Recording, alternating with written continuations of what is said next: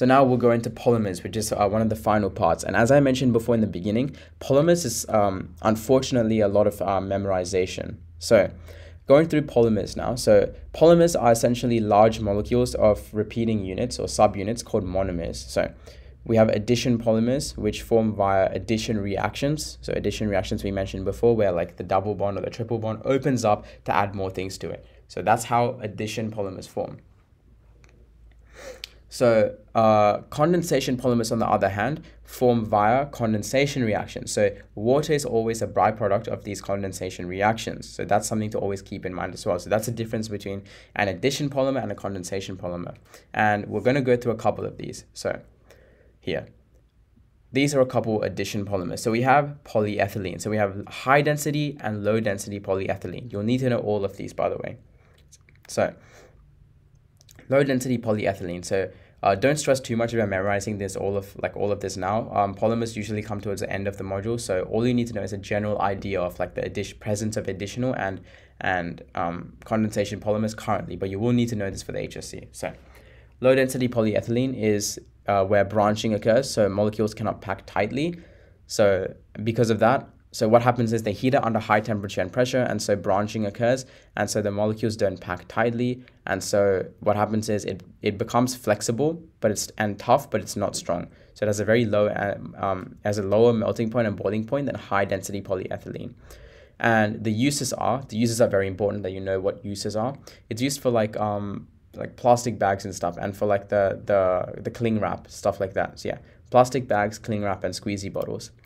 High density polyethylene, on the other hand, is produced using a catalyst, and this catalyst means that it doesn't branch as much. So using that catalyst, it doesn't branch as much, and because of that, it's more rigid, durable, and it has a higher melting point and boiling point than low density polyethylene. And because of this, the rigid and durable nature of its properties means that it can be used for garbage bins, buckets, kitchen utensils, natural gas piping, and play equipment. So in terms of the properties, it's very important that you link the properties to the uses. So that's something that's very important. You can't have one without the other. The uses always relate to the properties, and the properties always relate to the uses.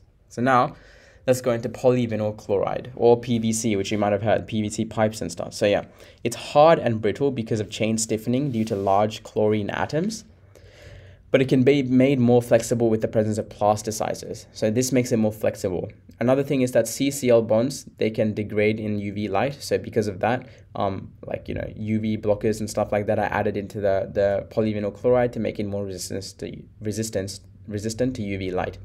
And the CCl bonds mean that dipole-dipole bonds can form between the polymer molecules, and because of that, the presence of these polar dipole molecules mean that it has strong intermolecular forces, and so higher melting point and boiling point.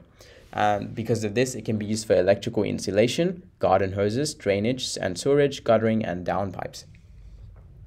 Same with polystyrene now. The big benzene ring causes chain stiffening. So the presence of the big benzene ring over here, it causes chain stiffening. And because of that, polystyrene is also quite rigid and brittle. There's also a few crystalline regions, meaning it's less dispersed, so it can be transparent sometimes. It's a good electrical insulator, and it can also be inflated with hydrocarbon gases to become what we know as styrofoam.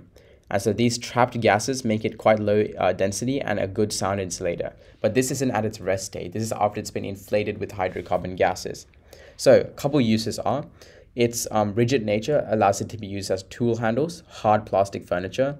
Its transparent and rigid nature allows it to be used as CD cases. And when it's inflated, it can be used as cheap, lightweight insulator, foam cups, and protective packaging. So if you order something quite big, like a TV or something, it'll probably come packed in styrofoam. And then we have PTFE, or polytetrafluoroethane. So PTFE, it has minimal chain branching, so the molecules pack together very closely, and so it has very strong dispersion forces, so high melting point and boiling point, and has a high strength of CF bonds, making it quite unreactive.